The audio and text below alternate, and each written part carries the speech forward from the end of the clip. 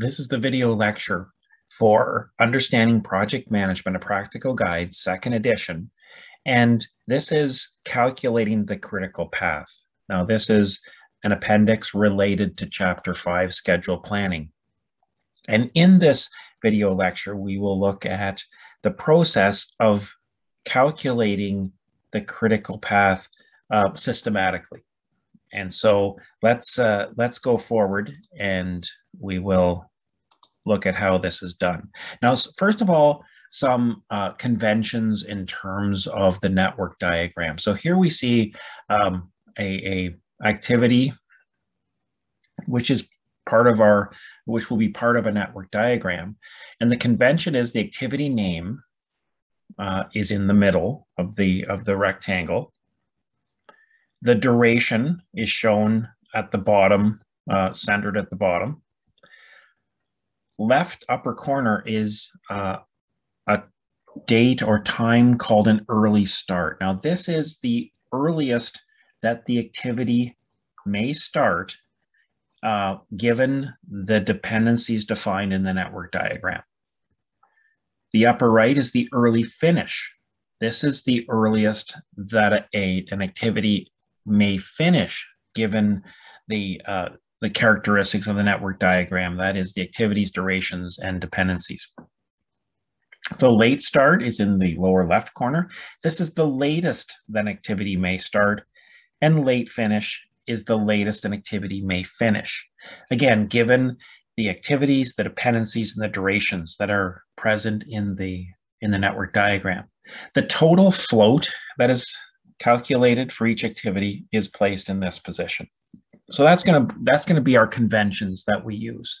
So let's calculate. Let's go through the calculation process for this simple network diagram. This information is also contained in the appendix of the textbook, which goes through the detailed calculations that is going to be done there. But what we can see here are 5 activities that have dependencies between them and durations estimated for each one. What we're going to do first is what's called a forward pass. And that's starting with the first activity or activities that will start, and those are the ones without dependencies. So in this case is select vacation destination, has no predecessors before that's causing it to not start right away. So it is the initial activity that will take place. So we start there.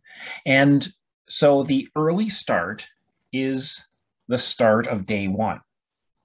And so it's got A1. Now, there is another method of calculating the critical path where the first activity will start at time 0. And that's a different way of calculating it, but this text uses starting at beginning of day 1. Okay, so that's the early start for select vacation destination. And then we need to now calculate. What we're doing now is calculating, and we're going to flow through the network diagram and calculate in the forward pass the early start and early finish of each activity. And the way you do that is as follows. To calculate the early finish for an activity, you take the early start, add the duration, and then subtract 1 off, subtract 1. So in this case, we'll take day 1, add 2 days, and subtract 1 to get an early finish of 2. So you should think of this as it's starting at the start of day 1 and ending at the end of day 2. That's the way we do it. Now, we need to jump. We follow the dependencies. So we can see that the successor to select vacation destination is apply for passport and book vacation. So now what we need to do is move over and calculate the early start for each of these activities. Now, to calculate the early start of succeeding activities, you add 1 to the early finish of the predecessor. And in this case, that will result in an early start of day 3 in each of those activities. Okay, we now follow the process that we talked about before for each of these activities. We take the early start, add the duration -1. So that gives us an early finish of day 12 for apply for passport, day 3 for book vacation. Now notice we need to calculate the early start. For pack for vacation, again, we add 1 to the early finish. That gives us day 4. Calculate the early finish. That gives us day 4. Again, 4 plus 1 minus 1 is 4. Now we have a situation now where we have more than one activity that is merging into depart for vacation. So the question is, which of these do we use? Do we use the 12 and add 1? Or do we use the 4, the early finish of 4, which is on pack for vacation? Which early finish are we going to use? Well, the rule is you take, on a forward pass, you take the largest, the greatest early finish. So in this case, we would select the 12 because it is greater than 4, add 1, and that becomes the early start for depart for vacation. Now, again, we calculate the early finish using our previous methods. That's now 13. Okay, so we've now completed the forward pass of this network diagram. And we can now see the earliest this project may finish, given the planning assumptions we've used, is 13 days. Now, hopefully that is apparent by looking at this network diagram. It shouldn't be surprising. Okay, so now we're going to do something called the backward pass. Okay, so we have the forward pass and the backward pass. And we now need to do a similar process. We do similar calculations to calculate the late finish and the late start. But we're now moving, in effect, from, whereas in the forward pass, we were moving from left to right. In this case, we're moving from right to left. We're going backwards through the network diagram. And so we need to start, we need to get our backward pass started.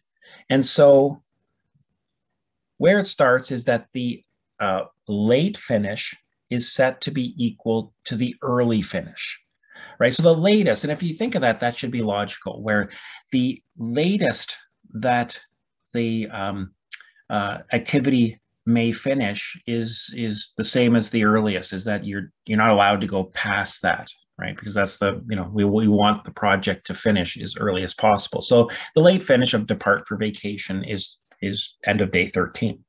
Now, we're now going to reverse through and calculate the late start.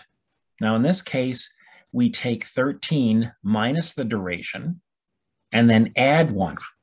Now, remember, when we were doing the forward pass, we were subtracting 1, but now everything's in reverse. So we take 13 minus 1 plus 1, which gives us 13. Now, we now need to jump to our predecessors. We can see that there are 2 predecessors of depart for vacation. And again, it's opposite to what we did in the forward passes. In this case, now we take the late start and we subtract 1 to set up the late finish of each successor. So that will create a late start of 12, end of day 12, for both apply for passport and pack for vacation. Okay, so now we need to calculate our late starts. So we can see for apply for passport, we take 12 minus 10 days plus 1. So 12 minus 10 plus 1 is 3. And if we look at pack for vacation, we take 12 minus 1 plus 1 is equal to a late start of 12. Okay, now we need to now determine our late finish for book vacation. So again, we will subtract 1. We will take the late start of pack for vacation, subtract 1 to calculate our late finish. which is 11. Now again, to calculate the late start for book vacation, it will be 11 minus 1 plus 1 is equal to 11. Okay, we now just have one more to go. And then we have done our forward and backward pass. So one more in our backward pass, which is we need to calculate the late finish for select vacation destination.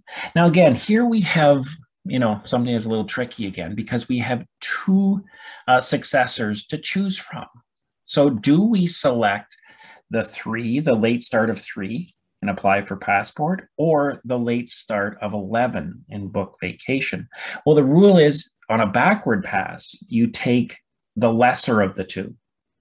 So in this case, it's 3, and you subtract 1 off, and that gives you 2. Okay, now one last, to calculate the late start for this select vacation destination, 2 minus 2 plus 1 is 1.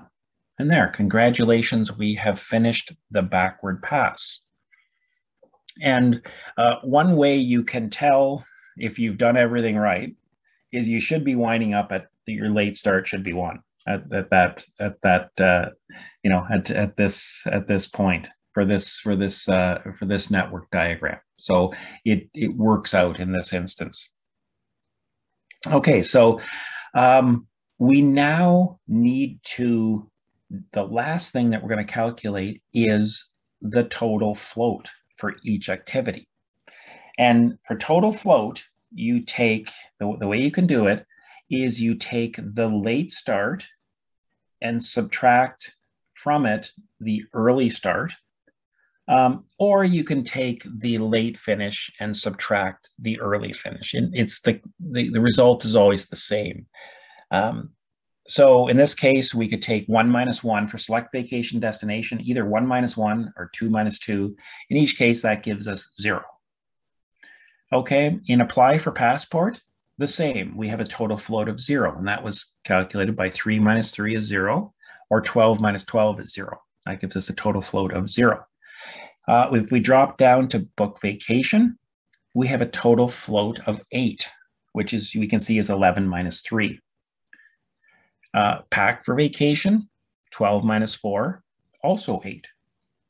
And finally, depart for vacation, 13 minus 13 is 0.